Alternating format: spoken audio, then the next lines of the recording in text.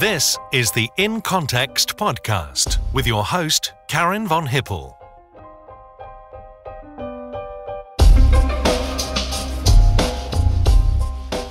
Good afternoon and welcome to today's edition of In Context, RUSI's podcast. I'm Karin von Hippel, the Director General at RUSI. Today we are talking with Sir Malcolm Rifkind, who is the former Foreign Secretary and the former Defense Minister. After today's podcast, we will be taking a break over the holidays, so look forward to seeing you in January. If you like the podcast, please do subscribe and we will notify you when the episodes come out, which is every 2 weeks. I'm Karin von Hippel, the DG at RUSI. Welcome to this week's edition of In Context. It's our bi-weekly podcast where we interview very interesting people. And today it's our pleasure to welcome Sir Malcolm Rifkind, a conservative politician, who most of you will know that he served as a minister for 18 years, the longest uninterrupted service. Let's just say it's longer than anyone since Lord Palmerston in the 19th century. And of course, critically, he's a senior associate fellow at RUSI. So welcome, Sir Malcolm. Thank you very much.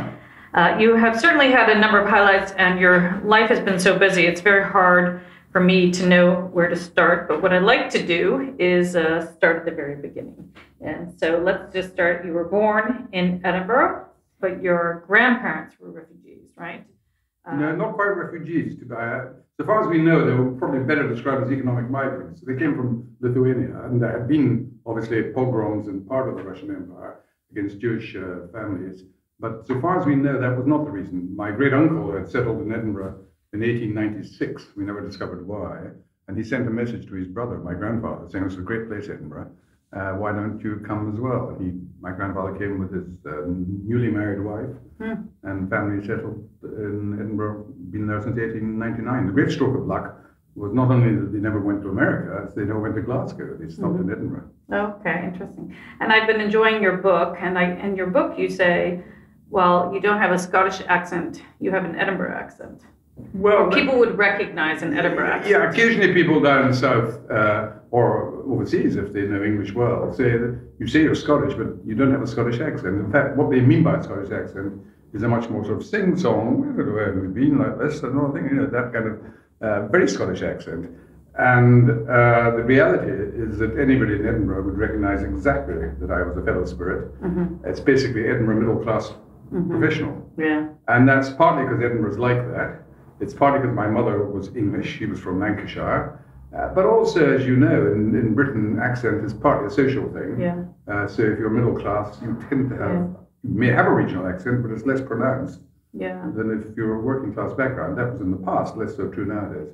Right, and you went to a fee paying school, as you said.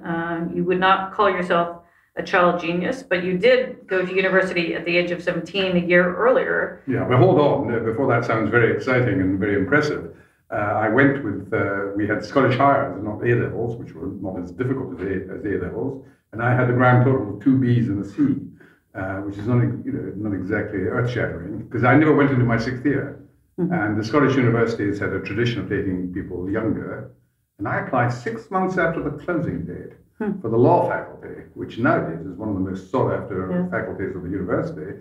And to my astonishment, they offered me a place, partly because they had more places than applicants. Do they still take younger kids today? Oh, yeah, well, it's a 4-year degree. Right, a 4-year degree, but they still take them at 17. They don't insist on it, but it's not unusual. And my school preferred pupils to do a 6th year, but 2 of my friends had already got places, and I was bored, actually, if the truth be told. And the university was the making of me. I just grew up pretty well the day I arrived. Like a lot of people. And then the other thing I was struck by was that you did not seem to have this passion for politics from the moment you were born, like other people did, but you sort of stumbled into it because you ended up being good at debating, you were a good orator, you enjoyed... It's difficult to be certain what is chicken and egg, but certainly I did not come from a political background. My parents voted, and they would read the newspapers and listen to the radio news and whatever, but we weren't a political family. We never had political discussions. My earliest political memory is at school during the Suez Crisis in '56, when I remember a teacher putting up a map on the wall of the Middle East and trying to tell us what was going on. And I have recollections also hearing on the radio the Cuban Missile Crisis. When I must have been about 13 or 14. And I remember hearing about how this young guerrilla in Cuba, Fidel Castro, had come down from the hills and had taken over the country. So these were just snapshots of memory. But my interest in politics was two reasons.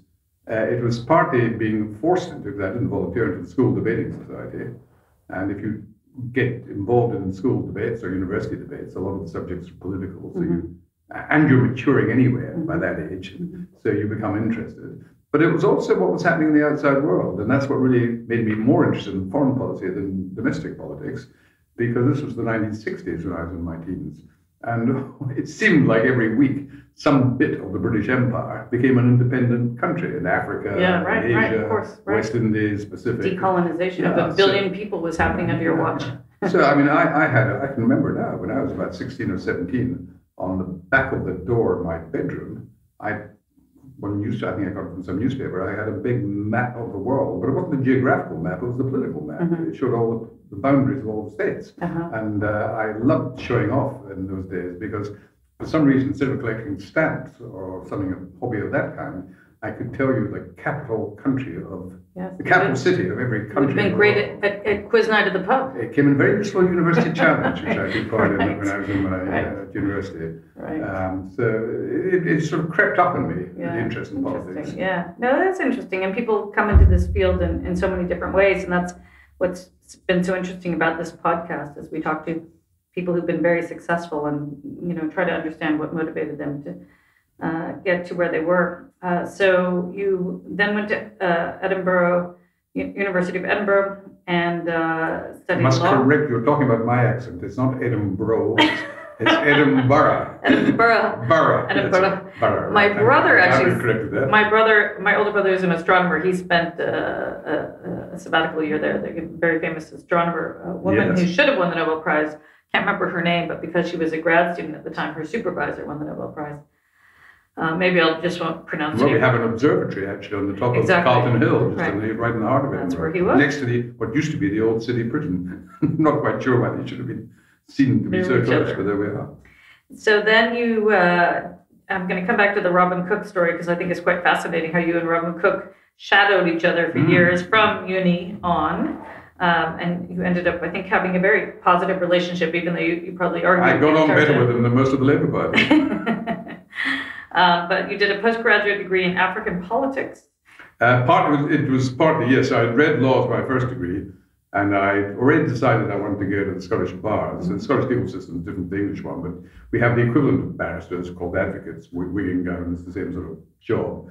And that required me either to do a 4 years law honours degree at Edinburgh University in law, or I could do an ordinary degree for 3 years and then combine it with either a second ordinary degree or a master's. And I got the opportunity to do a master's in what was then social science. And it was political studies that I was interested in, but I had to choose a special subject, and I chose Africa. And that's before you had gone to Southern Rhodesia. It was primarily, I'd become interested in Africa because of the outside world, what was happening in Africa.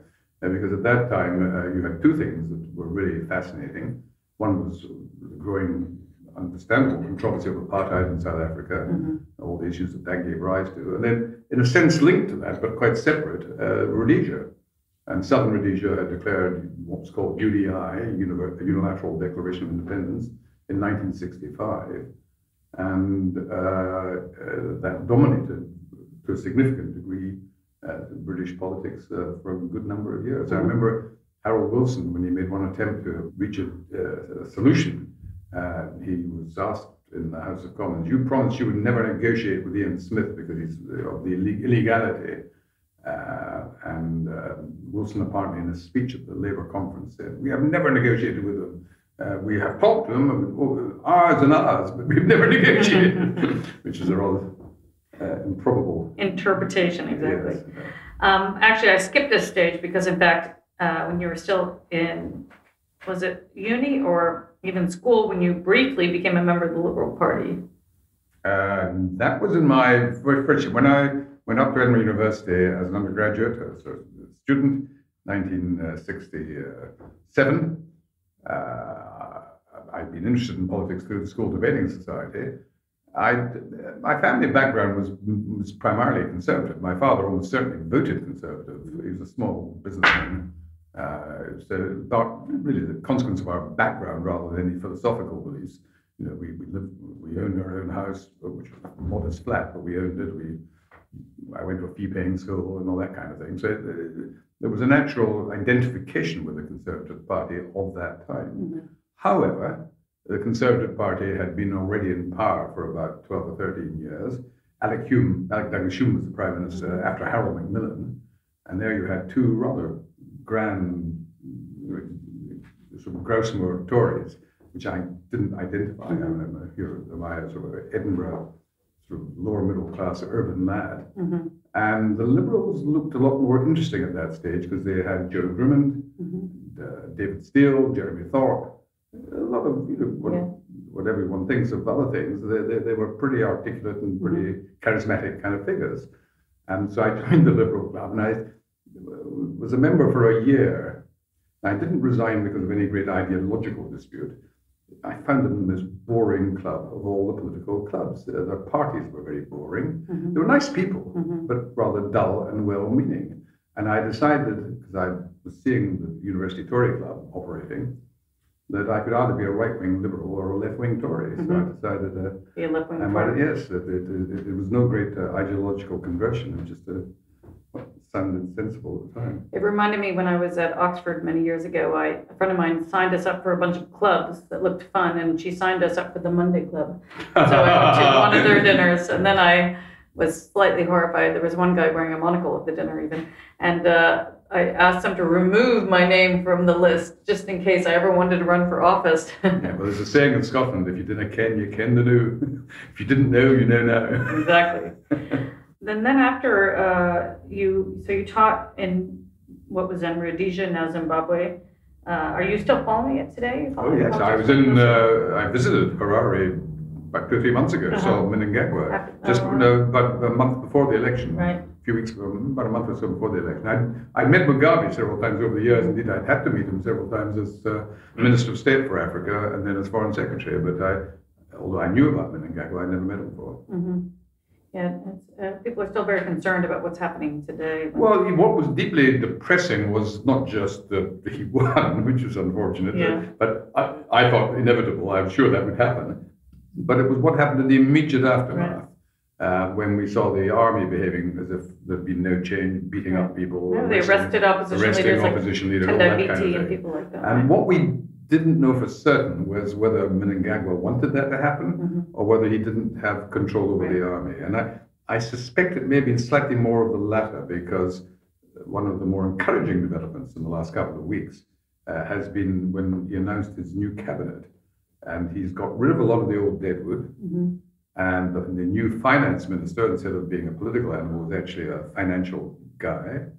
And the new defense minister is a non-military lady. First time, a woman minister, Minister of Defense of all departments, and the general who'd been in charge before has been sent off packing. So that might be a good indication, but we'll still have to wait and see. Right. It's early days. Interesting. And then, of course, you got called to the bar and became a full-time advocate / barrister, as you said. And then you became a member of the Edinburgh City Council. Did you run for that, or was it an appointed position? First of all, we don't run in this country, we stand. Very lazy people. We always knew that. Well, in both cases, we're looking for a seat, but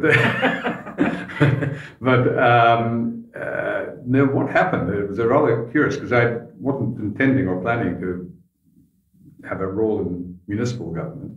I'd been a parliamentary candidate for a hopeless seat in the 1970 general election. I was only 22 at the time, so it was all just a trial run in Edinburgh, which I knew would win. And thereafter, a few months later, I was approached by a solicitor who I vaguely knew, but who was chairman of the South Edinburgh Conservative Association. He said, we have a by-election coming up in a ward for the town council. Might we interest you? And my initial reaction was to say, look, that's not my scene, the whole government. And then I thought about it, discussed it with my wife, and then I thought, well, why not? And there were a couple of reasons. When you've just been called to the bar, you don't have much legal work, so you've got a fair bit of free time. It would be very, very good experience of political and give me a higher profile in Edinburgh. But most important of all, by pure coincidence, the city chambers where the town council met was literally across the road from the law courts. So I would be in wig and gown in the morning, take my costume off. In those days, as an advocate, I had to wear black jacket, striped trousers, and all very formal stuff, and walk across to the town council, where I was certainly the best dressed councillor. And it was actually a very good experience. And was Robin Cook in? Robin was on the town council, yes. Absolutely. We'd known each other before, because we had first really got to know each other at Edinburgh University. When I was president of the Tory club, he was president of the Labour club. I became debates president, in charge of the debating union, and he was my deputy, basically. And neither of us anticipated that we would have, it was like a Kate and Abel novel by Jeffrey Archer, because we met at university, we were on the town council together, we fought our first parliamentary election, which we both lost. We then were elected as Edinburgh MPs on the same day. He became my pair under the pairing arrangements you had with somebody in the opposition, and he shadowed me, and eventually ending up shadowing me as Foreign Secretary, and then became Foreign Secretary. And sadly, he died far too early, but he was a very impressive guy. Did you hang out socially? Did you go to the pub together or anything like that? No, that would have been too much. I don't think that would have been good for either of our careers. But no, we weren't similar people. Yeah. It wasn't as much as if we had but there were some personal links. I mean, for example, my wife never forgot. Robin's first wife, Margaret, was a doctor, a hospital doctor. And when my wife was in the maternity wing, giving birth to our first child, Caroline, our daughter, the following day, Margaret Cook came to see her. They hardly knew each other, but she'd heard nice, he was there. And that was a very nice touch. Yeah. And I went to the memorial service where Madeleine Albright gave the tribute in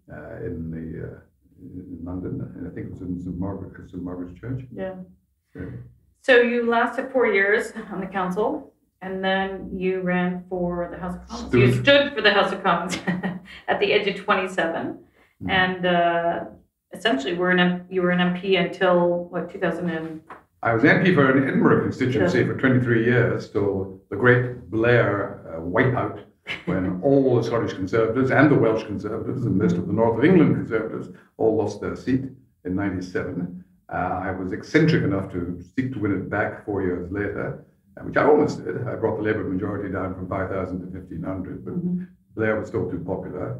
And they then changed the boundaries, so I looked elsewhere and ended up as MP for Kensington and Chelsea. Yeah. I must be the first person to have represented both the capital of Scotland and the capital of England, as it were, as a member of Parliament. I think I'm precedented, but who knows? Well, then, of course, in the last election, all the Labour MPs for Scotland, except one, lost. Yeah, well, I mean, that was staggering. I mean, it was not only staggering how well the Nationalists had done in that general election, but at the subsequent election, the Tories won 12, 13 seats and became the second party, the main opposition in Scotland. And all credit to Ruth Davidson and those who made it possible. Yeah. So then now you started moving up the ladder. You were had several positions: Minister of Home Affairs and the Environment, in the Scottish Office, Parliamentary Under-Secretary of State in the Foreign Office at the time of the Falklands War. Is that when you were negotiating with the Argentinians? No, I had no responsibility for the Falklands. I was moved to the Foreign Office by Dennis Thatcher, I was going to say, by Margaret Thatcher. But I had my main responsibility was Soviet Union and Eastern Europe. Okay. The discussions I had with the Argentinians many years later when I was Foreign Secretary. Okay. That was in the 1990s. Okay. And then Minister of State at the Foreign Office in 1983, working with Sir Geoffrey Howe, who was Foreign Secretary, and you really worked to change Margaret Thatcher's view on the Soviet Union. Yes, I'd become junior minister responsible for our relations with the Soviet Union a year before Geoffrey was Foreign Secretary, when Francis Pym was Foreign Secretary. And I was persuaded by diplomats within the Foreign Office that there was this guy, this junior member of the Politburo, pretty well unknown to the world as a whole, called Mikhail Gorbachev. And we should really try and make contact with him when he was so junior that he might be easier to get hold of. And it took some time, first of all, to persuade Margaret Thatcher that it was worth trying. And then eventually, to our pleasure, he agreed to come, and he came with his wife, Raisa. And that was the famous occasion when Thatcher ended up by saying he's a man with whom we can do business. 1984. And what struck me as how different he was. I met some of the Soviet leadership, not the very top guys, but I met some of the guys, and they were usually very boring to meet. I mean, they would never talk about anything other than business. You didn't know whether they had a family or whatever. Gorbachev came with his wife, Raisa, and she was a philosophy graduate, very cerebral, but also very elegant, and a particularly impressive lady. And Czechos, Prime Minister's Thatcher, as it were, her country residence, when she went off to do her one-to-one with Gorbachev that first day, I was asked to look after Raisa. And I remember showing her around the library in Czech. It was a rather good library. And she spoke a little English, but it was mainly in Russian through translation. And when we got to the library, she looked at various books. And then she turned to me, and through the interpreter, she said, "I'm so delighted to be in England. I've always wanted to be in the country of Hobbes and Locke," which is not what your average Soviet wife would have thought to say in such circumstances. So it was an indication that this was a much more sophisticated leadership, a much better educated, and therefore likely to be curious about the wider world. And that's really what Thatcher and Gorbachev had in common. They didn't agree with each other at those meetings and at that first time. She was the Iron Lady and he was still a convinced communist. But they liked each other, but they also respected each other. And they both had insatiable curiosity. It's so interesting because they were also close to Ronald Reagan, who was not very intellectual. Well, Reagan wouldn't have been interested in Gorbachev if it hadn't been Margaret Thatcher who recommended it. He would have, not unreasonably, said, Andropov, Chernenko, Brezhnev, Gorbachev, what difference does it make? They're all pretty ghastly. And Thatcher had, I think, a profound influence on him. Well, we know she did because he's said so in his memoirs and on many other occasions. He obviously felt, if Margaret Thatcher thinks this guy's worth meeting and trying to develop a relationship with, then I better think about that very hard. And then, of course, he was really devastated when his wife died, too. Yes, that was years later. But they were very, very close. And she died sadly rather young. She had poor health. And that was very sad. So interesting times in the early 80s. In 85, you became a QC. Now, I didn't realize you could do that while being an MP. Neither did I until it happened. No, it's slightly misleading because you're quite right. I'd only been in full-time practice for 4 years, and you normally wouldn't become a QC, which is the phrase normally used to take silk, until you've been at the bar for about 15, 16 years. Right. But they had so it was a normal thing in those days, maybe they still do, that if they assume that you would have become a Queen's Counsel if you'd stayed full-time at the bar, then you're asked, would you like to, but it's not honorary, and this is what was wrong about it actually. I am a Queen's Counsel and could practice as such, so when I ceased being an MP, I could have gone back to the, I didn't, but I could have gone back to the bar, and because I'd have QC after my name, people would think they're getting an extremely experienced barrister, which would have been a fraud. If I needed a lawyer, I wouldn't instruct me, because I haven't been working in the law since 1979 when I became a minister.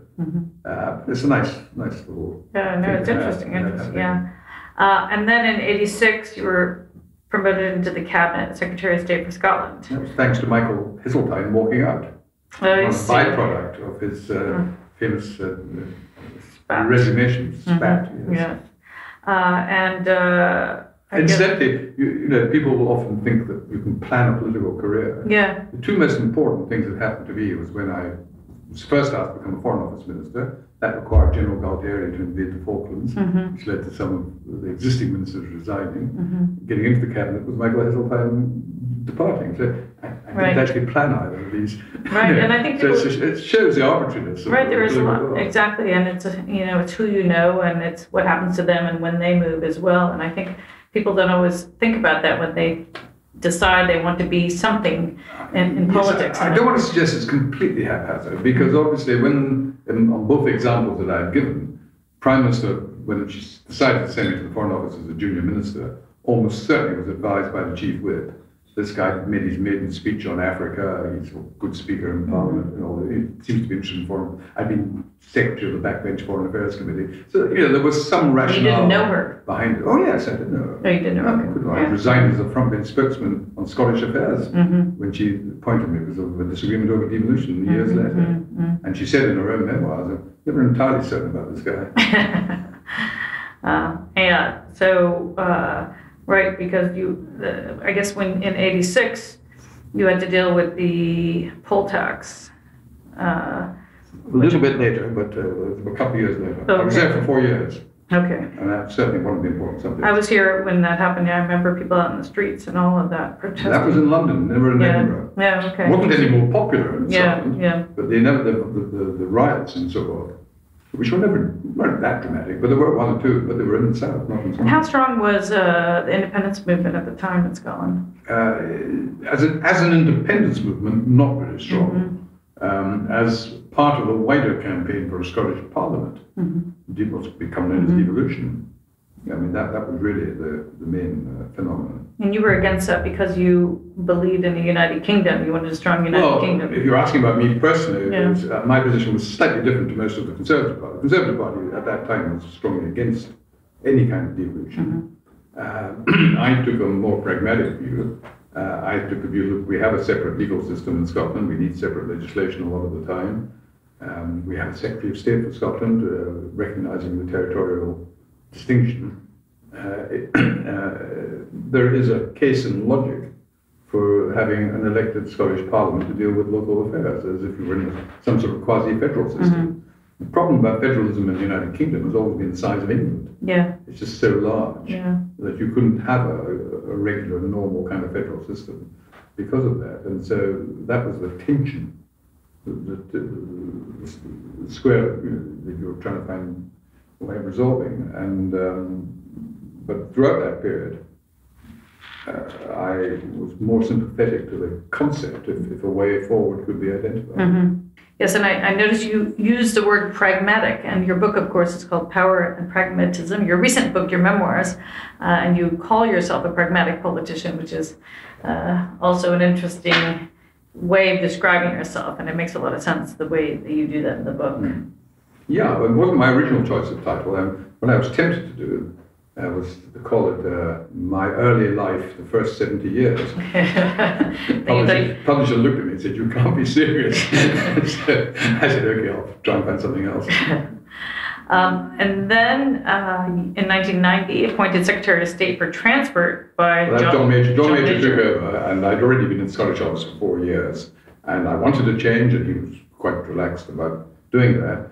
I had not specifically asked to become Transport Secretary. It wouldn't have been my first choice. So actually, I found it more interesting than I'd anticipated. I wasn't there for very long. Well, you were taking forward the proposals to privatize the railways. Can we blame that on you? And that's why I wasn't there for very long, because I had no problem with privatization of the railways as a policy, but there was still a decision to be taken as to the structure of how they do it. And in particular, whether you separated the ownership of the railways network, the infrastructure, the railway lines, from the operating of the trains.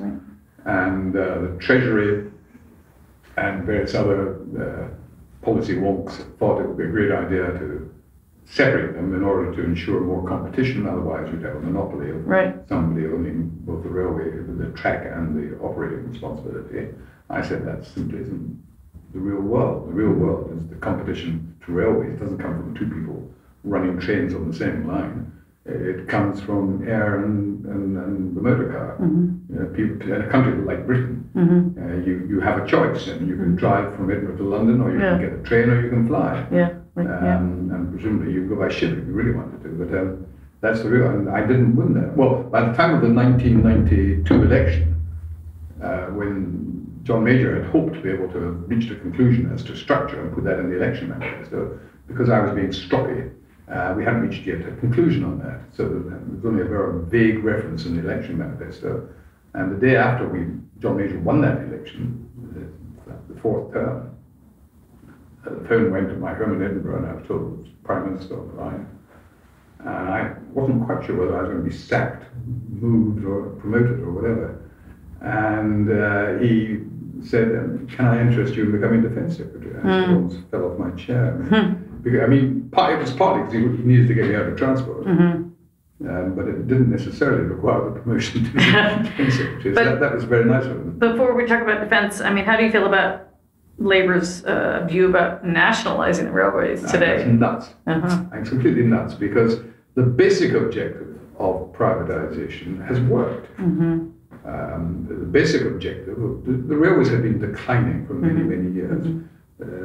People can have a sort of rose-tinted memory of British Rail, but the reality was that fewer and fewer people were using them. There was less and less freight on the railways, and the trains themselves were not particularly impressive. And after beaching, a lot of the lines are being closed down. Since privatisation, and I'm not claiming it was entirely because of privatisation, but at the very least it's an interesting coincidence.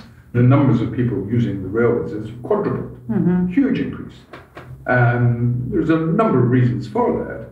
But when you look at, for example, the facilities at a railway station, it's almost like a supermarket now. Whereas before it was a very boring. But they're expensive and they're late and they're that's a separate argument. There is a perfectly legitimate question as to why the cost of taking a train journey in Britain is a lot more expensive than it is in most of continental Europe. Or them flying half the time. Sure. Ultimately, it is the public who pay either way. They either pay through the fares they pay, or they pay through taxation. Now, obviously, people who don't use trains very often would rather it was done by the fares being the main determinant. But that's a national debate. It's not a consequence of privatisation. Even with privatisation, it was always recognised, apart from the East Coast and West Coast main lines, most of the other services would require, and commuter services near London, most of the other services would need a subsidy. So it's always been a subsidised industry. It's how you do it. It's the same actually for airplanes in the United States that go to small cities, etc. So Minister of Defence, and from 1992, Secretary of State for Defence, and I guess you had Bosnia.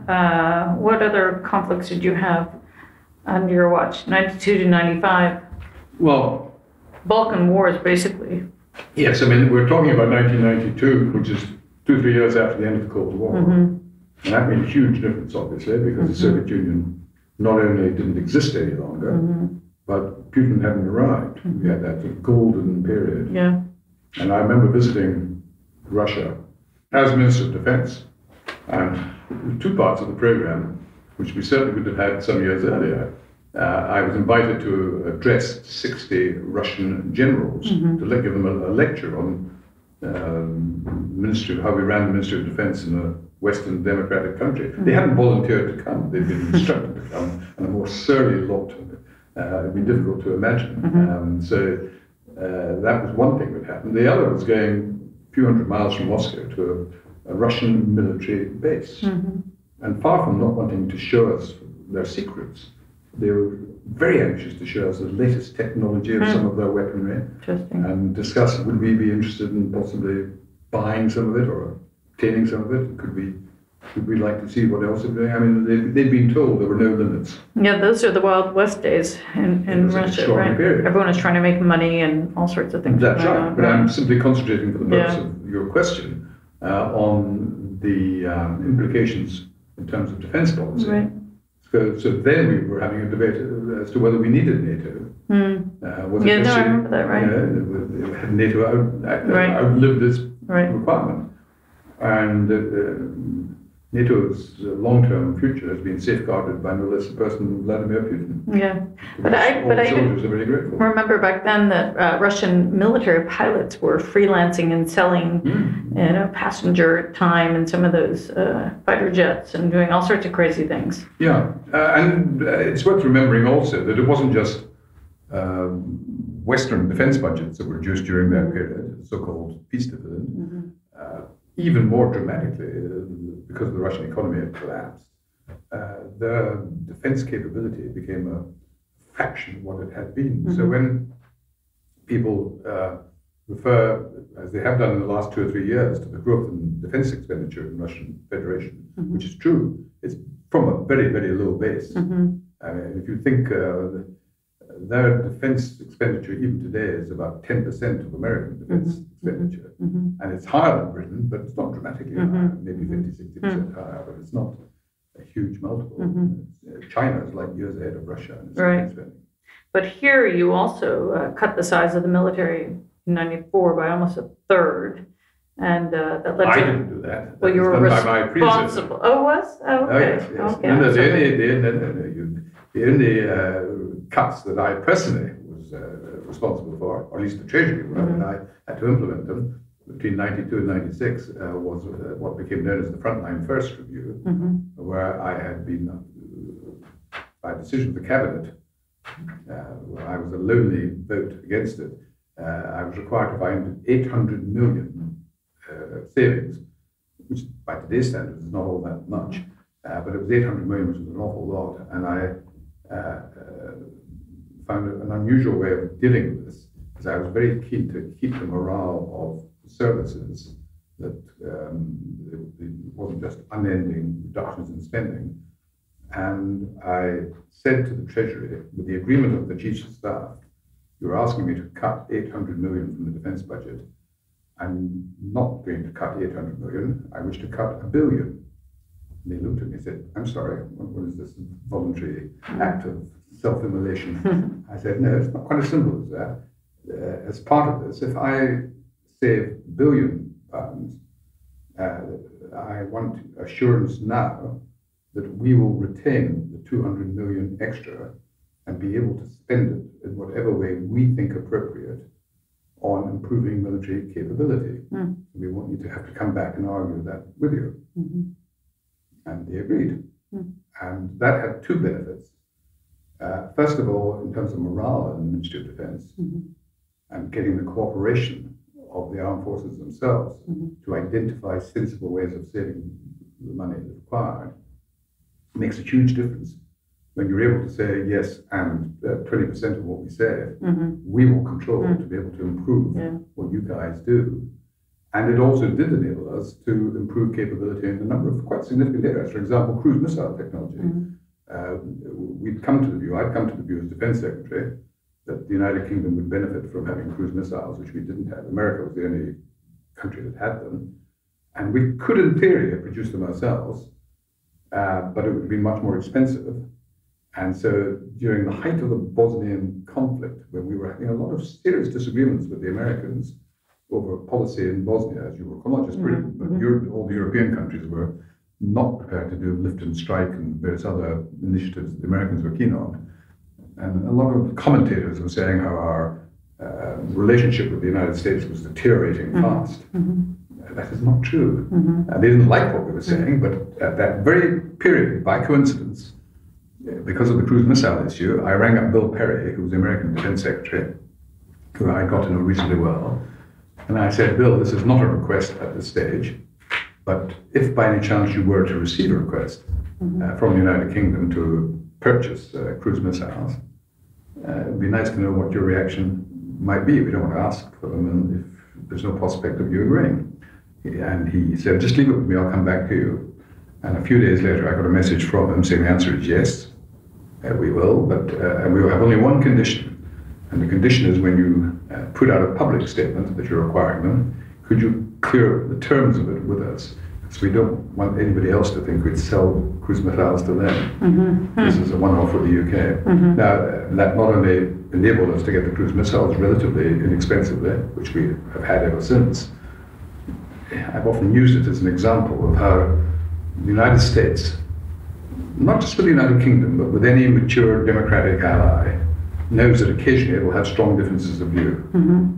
And although they'll be fed up and irritated, it doesn't damage the fundamental relationship. Right, now that's a sign of a mature relationship. Yes. Gavin Williamson's fighting a very, very hard fight. He's obviously thrown everything into it, and he's been very robust and very public about his views. And some would say that's not entirely diplomatic. Sure, that's right. You know, defense secretaries never have too many allies. Yeah. I remember Margaret Thatcher telling me that. When I had to go and see her once, about something else, she was no longer Prime Minister. And I went to see her to advise her of something that we were doing in the Ministry of Defence. And once we'd finished that part of the conversation as I was leaving, she said, Malcolm, you know the problem in the Ministry of Defence? You've got no allies. No allies. The Foreign Office, she said, they're not wet, they're drenched. Yeah, that's right. And then she started poking me in the ribs, quite literally. And she said, I remember 1939, we went to war to save Poland. You weren't even born yet, she said. I said, it's not my fault. Yeah. So I got a withering look. Yeah, no, quite interesting. So you've done so much that it's hard to cram all these questions into our very short podcast. But then in '95, you became Foreign Secretary, and that was at the end of the Major administration. So more on the Civil War in the Balkans. I guess probably the aftermath of Rwanda, of Haiti, and then negotiations with China over Hong Kong. Hong Kong was probably one of the most important in terms of a direct British responsibility. It was the last colonial responsibility of the old British Empire. Most of the work was done by Thatcher and Geoffrey Howe and Douglas Hurd, but there was still quite a number of bits to be addressed in those last couple of years. Yeah, so, and then you were one of 4 to have served throughout the whole prime ministerships of both Margaret Thatcher and John Major. Yes, I wasn't the only one. There were 4 or 5 of us who can claim that particular title. That's right. Kenneth Clarke, Linda Chalker, Patrick Mayhew, and so forth. When we were told that we'd overtaken Lloyd George and Palmerston was now the last time this had happened, we had a great dinner to celebrate, and it was such a good dinner, none of us can remember where it was held. But tell us about the differences. I mean, there are such different personalities, and you survived working for both for a long time. So tell us about... You mean Thatcher and Major? Yeah, Thatcher and Major, right? Yeah, well, John Major won the election in '92 because he wasn't Margaret Thatcher, you know. I mean, like all great, fantastic prime ministers, they have their good years, the years when they deliver extraordinary results. And sometimes they begin to believe in their own infallibility, but whether they do or not, the public eventually get bored because they're past their shelf life. And so it's very interesting. In the United States, there is an 8-year constitutional limit, 2 terms for the president. We don't have any legal limit. In practice, as you see in the last 20, 30 years, we have a limit of about 10 years. That's what happened with Thatcher. She had 11, 12 years, but just around about that. And Tony Blair. I think it's going to happen with Nicola Sturgeon, the SNP in Scotland. And even if you're not doing anything terrible, people get bored. Yeah, they get bored and change. And then they usually swing the opposite direction, as you say. Well, it depends who's available. If it's a question of choice of leader, then Margaret Thatcher, when she realised she had to go, her absolute objective was that Michael Heseltine wouldn't support her. She had become interested in John Major 2 or 3 years earlier. He had had extraordinary rapid promotion. She had thought at that time he was a Thatcherite. I mean, those of us who knew John Major knew that he certainly wasn't. He was a good Tory, a very traditional Tory, but he was not a Thatcherite, never had been. But, I mean, personally, were you closer to her or to him? No, closer to John Major, because there was hardly an issue in which we disagreed. I used to see, as Foreign Secretary, I'd go and see him once a week. And it would just be the 2 of us, possibly with his private secretary present, and either of us could raise any subject we wished. It wasn't for sort of formal purposes. And I hadn't originally known him that well. I mean, when he was elected as leader of the party, I hadn't voted for him. I'd voted for Douglas Hurd as Thatcher's successor. I knew Douglas Hurd. Obviously, I'd worked with him very closely as Defence Secretary. And so I had nothing against Major, but it just wasn't somebody I knew well. So I got to know him mainly as Defence Secretary and thereafter. And he has remarkable skills, albeit his personality is not one that was as easy to communicate with the wider public. And one of his great achievements, and I pay tribute to Tony Blair as well, is what they both did in Northern Ireland. It was remarkable because there were no votes in it, not a single constituency that the Conservative Party was interested in. It was going to change hands because of Northern Ireland. It took up an awful lot of time and a lot of patience, but it played to John Major's strengths because he would have been a brilliant diplomat if he had chosen that kind of career. because he had the ability. I think it was the great Lord Salisbury who said that successful diplomacy is rarely about great events. It's a series of minute, step-by-step achievements, which each by themselves are relatively insignificant, but which over a period of time and over a period of aggregation can deliver a remarkable result. And that's what John Major was able to do. Margaret Thatcher would not have been able to do that. She had other strengths. She was a conviction politician, as you said. Well, that is true, yes, indeed. I mean, there's a famous example, which you may be aware of, when she was asked, Mrs. Thatcher, do you believe in reaching decisions by consensus? And we all knew she didn't, but to our surprise, she said, yes, I do believe in reaching decisions by consensus. And we said, you do? She said, yes. And she thought for a moment, and then she said, I believe there should be a consensus behind my convictions. At the time, I thought she was joking. Now I suspect she was entirely serious. Right. Okay, so 97, you were knighted. You became Sir Malcolm Rifkind. Once a knight is not enough, is what one of my colleagues said. Wasn't quite sure what he meant at first. And then, as you said, in 2005, you were re-elected in Kensington and Chelsea, so you would be my MP today.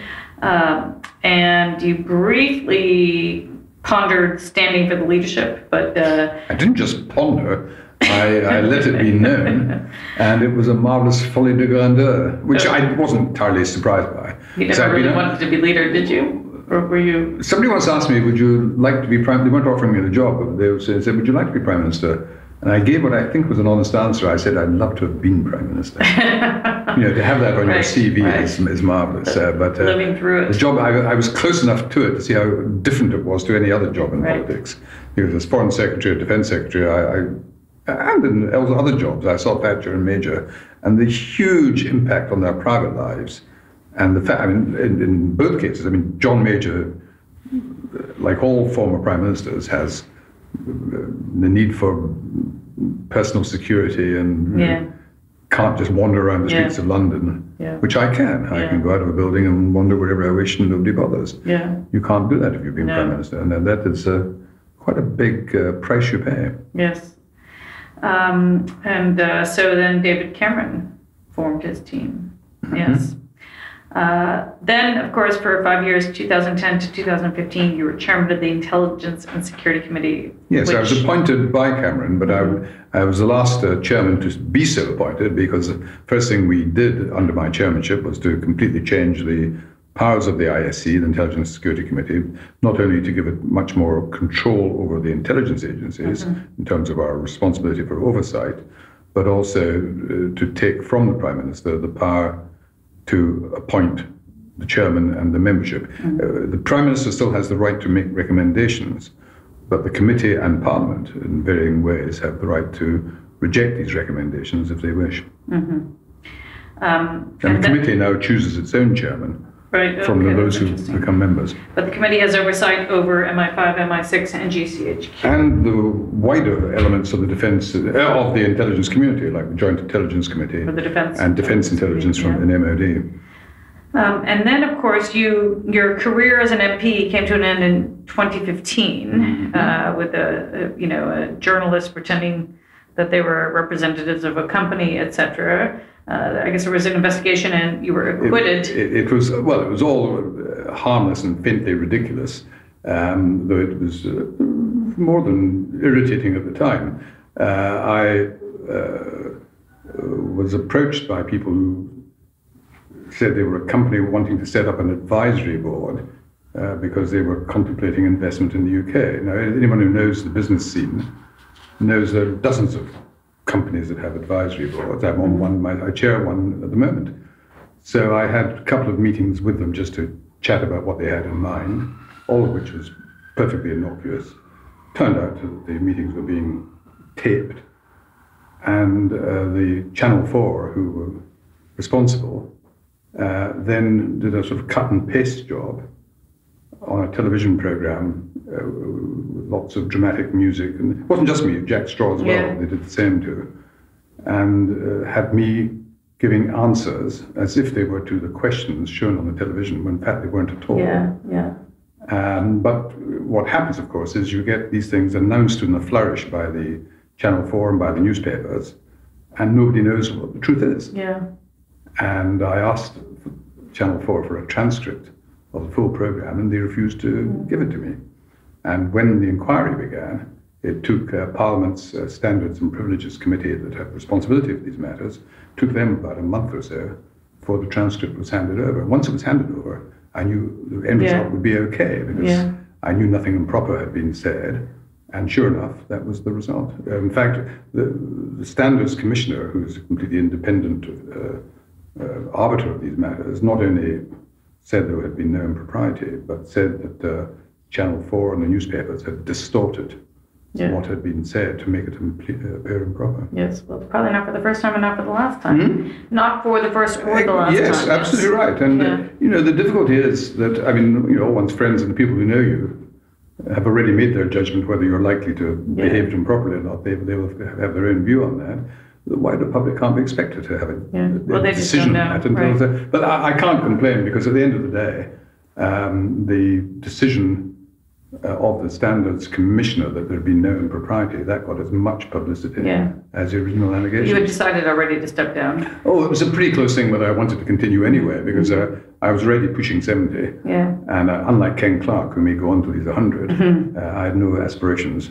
So how have you adjusted to your post-parliamentary life? Yeah, strongly to be recommended. Yes. First of all, I have the marvellous honour of being a senior associate fellow of the Royal United Services Institute. I thought I'd better get that plug in as a high point of this interview.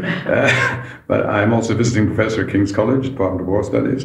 And one of the nice things at this stage, if you've had the kind of career I've had, is that a lot of people are interested in hearing your views and thoughts and so forth. So I get quite a lot of invitations to speak, either at conferences in the UK or overseas. I'm probably traveling 2 or 3 times a month, but I don't have to go to do any of these. Right, it's up to you to decide. I can decline them if it is not sufficiently interesting to me. Yes, no, I've seen. I was looking at the list of all the things you've been involved in, boards and councils, etc. And I noticed you're a member of the Queen's Bodyguard for Scotland. Is that like that television show where you? No, that I'm no longer active in that. That is one of these marvelous UK dignified and ceremonial organisations. The Queen's Bodyguard goes back 300 years. We wore uniforms designed by Sir Walter Scott. Yeah. And when the Queen visits Scotland on official occasions, she has to have someone available to ensure that her persons, other than the police and to ensure that she's properly protected. So that's all adds to the gaiety of mankind. Excellent, excellent. Now, just a few quick questions on some foreign policy issues before we wrap up. But now on Russia in general, I know you were banned from going to Russia. Badge of honor. That's because I supported, there's a list of about 40 or 50 of us, various Western countries who Putin has decided to consider as a symbolic protest against various Russians being banned from coming to the West because they're cronies of the Kremlin. Right, but you were quite outspoken when he... Well, it's because at that time, it was on whether there should be financial sanctions. Right. Because of all the sanctions that have been imposed, the ones that have hurt the Russians most is financial and banking sanctions.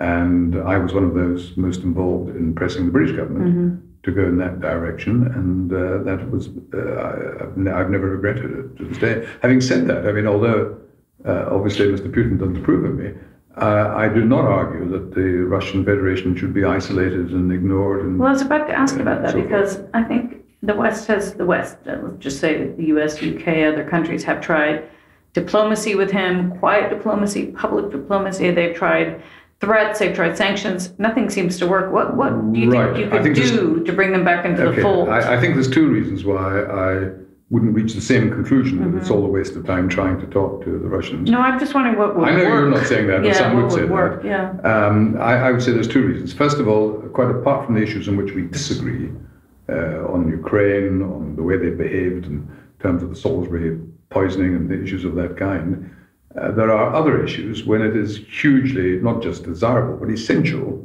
to have dialogue, nuclear weapons being the most important. And there, it's not so much Britain or France, although we are nuclear weapon states, it's the United States and Russia, because although Russia is in many respects a very weak country, a very unsuccessful country, it obviously remains a nuclear superpower. and the United States and Russia ought to be in close dialogue, both to continue and, if possible, enhance multilateral nuclear weapon disarmament wherever sensible, but also to prevent the current differences leading to accidental military conflict, which could escalate into something far more terrible. So on that sort of issue and on counter-terrorism policy and issues of that kind, it must make sense to have dialogue with the Russians, as it makes sense to have dialogue with other countries that are not democratic states, but which have an interest. The second reason really is, I suppose, because of my background involvement in the Gorbachev-Thatcher period. I mentioned earlier that Gorbachev and Thatcher didn't begin agreeing on anything. But I think you've got to get away from the fact of believing that somehow just talking to someone is itself a major concession. You know, I detest Donald Trump, but one thing I will say, and I'll say it quite unambiguously, he was absolutely right to ignore some of the advice he got and have that first meeting with Kim Jong-un.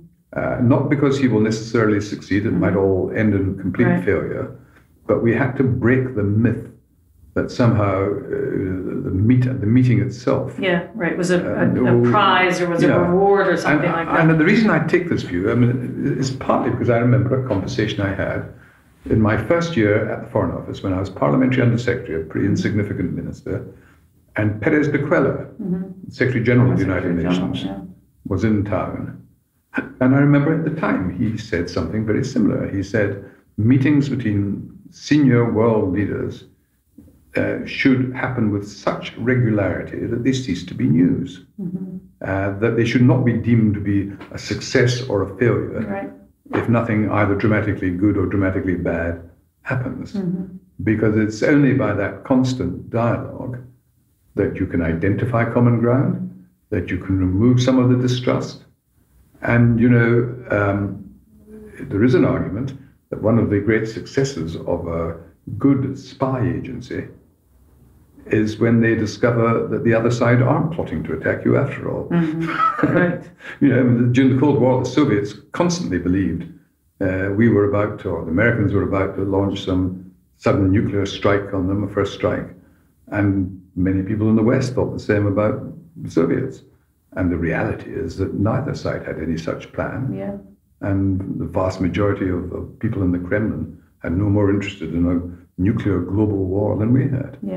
So sometimes there's a lot of paranoia, which can be dispelled, if not completely, to a large degree, by regular dialogue. That makes sense. I mean, but I guess the sort of the last question I want to ask about politics is, how concerned are you with, you know, the longer Donald Trump stays in power, say he ends up with 2 terms, he doesn't seem remotely interested in playing the normal leadership role that the Americans have played really since the end of the Second World War.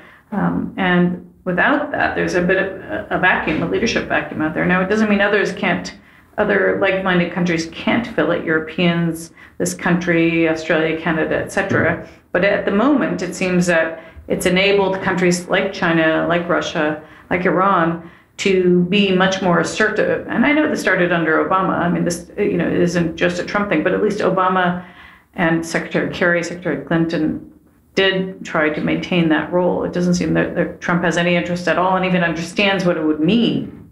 No, I think if you're asking me to give a simple, straightforward answer, I think Trump does substantially more harm than good, but I'm not aware of much good that he does do.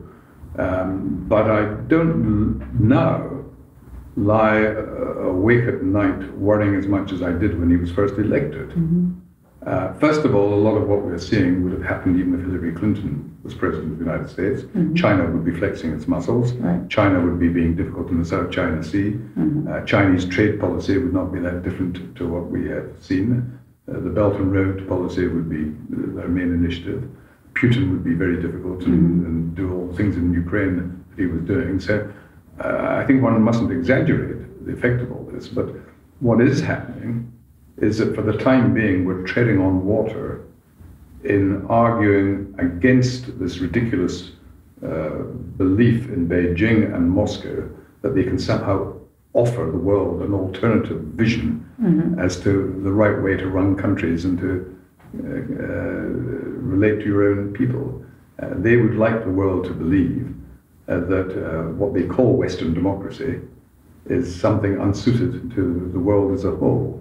It's complete rubbish. If you think you only have to look at Taiwan, Hong Kong, and to see how Chinese society can be successfully democratic, or look what happened in Malaysia when they, through a parliamentary election, got rid of a corrupt and crooked former elected leader. So our system of government is not, it may have started in the West. It's Christianity, Islam began in the Middle East. It doesn't mean it's not suitable for other parts of the world. So Trump's doing a lot of harm in missing opportunities for American leadership. And the longer he's in power, the longer we will miss these opportunities. But most of it is not irreversible. You don't think so? Okay. And I can only compliment you on having an hour and a half's discussion, never once mentioning Brexit.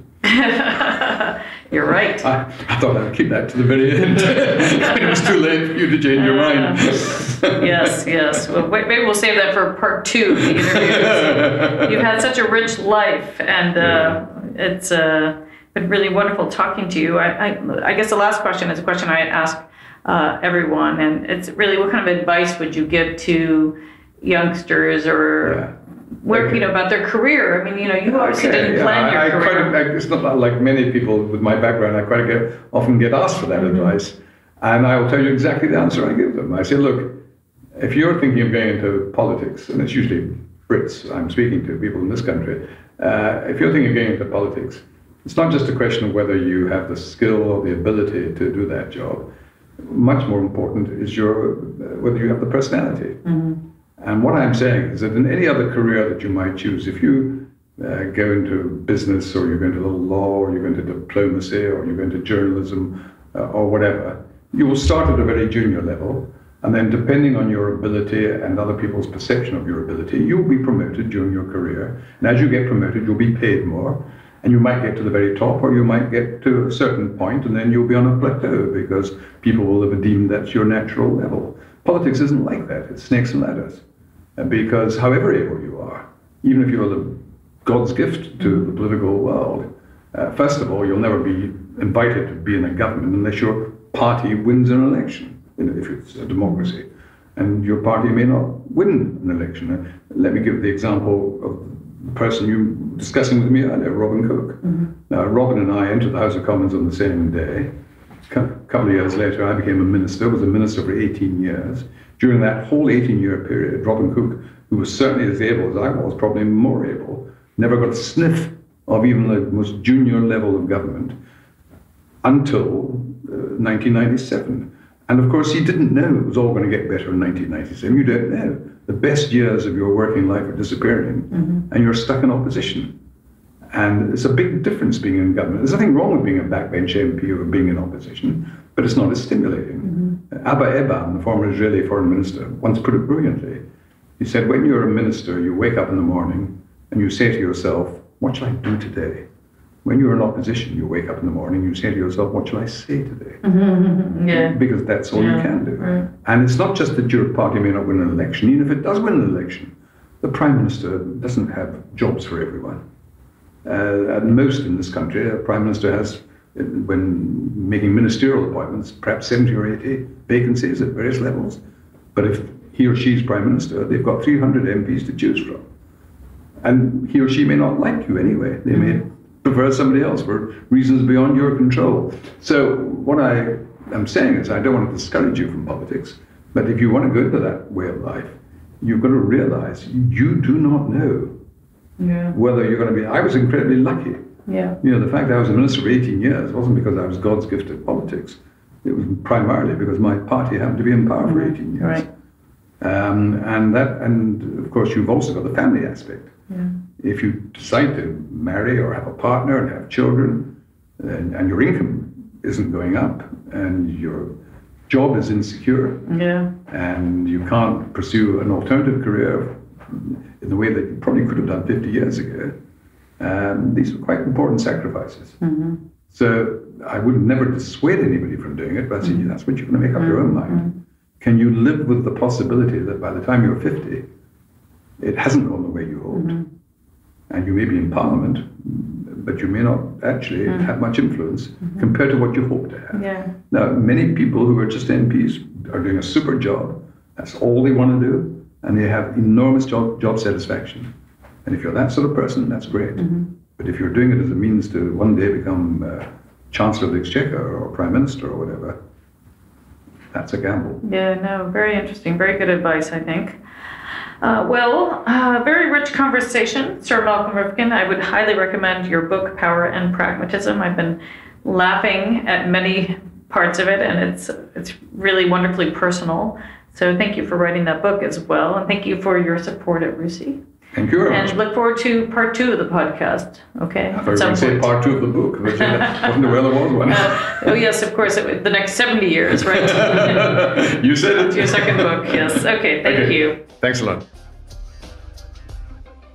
If you have any comments or questions about our podcast, please do go to the RUSI website and leave your feedback there. Thank you for joining us for today's podcast. We will be back in early January with Lord Nicholas Houghton, the former Chief of the Defence Staff. Happy holidays. This podcast was produced by Tom Ascott, developed by Caroline Tranter, with further research from Neil Watling. Keep up to date with the latest defence and security analysis by visiting www.rusi.org.